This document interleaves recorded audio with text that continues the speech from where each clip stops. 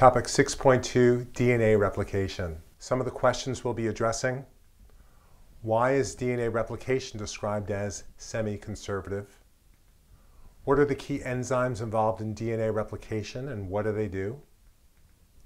What's the difference between DNA replication at the leading and lagging strands? What are Okazaki fragments? I'm Mr. W from learn-biology.com, where we believe that if you're really going to learn AP Bio, you've got to interact and get feedback. That's what happens on learn-biology.com. We're so sure of that your subscription comes with a money-back guarantee. On a big picture level, describe how DNA replication occurs and what the term semi-conservative means. During DNA replication, a team of enzymes using each strand of the double helix as a template synthesizes new daughter strand. Here's the original strand. Enzymes pull that strand apart, and that results in two daughter strands that are each single strands. These single strands serve as a template, and what that means is that nucleotides that are available in the nucleus following the base pairing rules will bind with the exposed strand. A will bind with T, C will bind with G, etc. The result is that each daughter DNA double helix consists of one conserved strand from the parent molecule and another strand that was synthesized anew. In these daughter molecules, one of the strands is this strand. Here we go. The other strand is this strand, whereas these strands over here are new, semi-conservative. One strand is conserved, the other strand is new. You can see that represented here with a kind of color coding where the parent strand has both strands colored red, and you can see in the daughter strands, one strand is red, conserved, one strand is orange, new. That method of replication is known as semi-conservative replication. Describe how DNA replication starts. In the model of DNA replication that we're about to talk about, there's a lot of simplification compared to how the process actually works in nature, but don't worry, this is exactly what you need to know for AP Biology.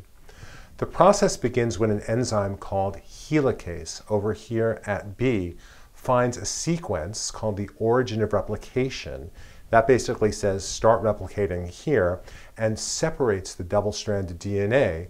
As you know, that means breaking the hydrogen bonds that are holding the two strands together. This exposes two single strands, and it creates a structure that's called a replication fork. At learn-biology.com, we understand why students struggle with AP Bio. It's a hard course, but we have a plan for your success. Go to learn-biology.com, sign up for a free trial, and complete our interactive tutorials and interactive AP Bio exam reviews. We guarantee you a 4 or a 5 on the AP Bio exam. See you on learn-biology.com. Describe the roles of DNA polymerase, primase, and primers in replication. Let's get oriented here before we start. This is a replication fork. This is DNA helicase that's opening up the parent strand, exposing the nucleotides in the two daughter strands. DNA polymerase is this enzyme shown over here and over here. It's the key enzyme involved in creating new DNA. The parent DNA is shown in dark blue. The new DNA that's coming in is represented in light blue. The nucleotides bind based on base pairing rules. DNA polymerase doesn't know which nucleotide should fit. The knowledge is basically in the template strands. So if there's a C over here, then a G will bind. If there's an A over here, then a T will bind. What DNA polymerase does is it binds new nucleotides to the 3' end of a growing strand, and that's a sugar phosphate bond. DNA polymerase has a limitation. It can only add nucleotides to an existing strand. So think of it as an enzyme, and it has an active site. Its substrate is the pre-existing strand and the new nucleotide that came in. So to start the process, DNA polymerase needs an RNA primer, a couple of bases of RNA that DNA polymerase can start connecting DNA nucleotides to. Here's the primer shown over here. Here it's shown and it's represented by number 4. There's another enzyme that can come to an open replication fork and start laying down that primer, and that's represented here at 5. It's called primase. Primase lays down the primer. What role do single-strand binding proteins play during replication? The single-strand binding proteins are shown at 8, and what they do is they keep the double helix from rewinding so that all of these other enzymes can get into place and carry out replication. How is DNA replication at the leading strand different from replication at the lagging strand? In each replication fork, there's going to be a leading strand and a lagging strand.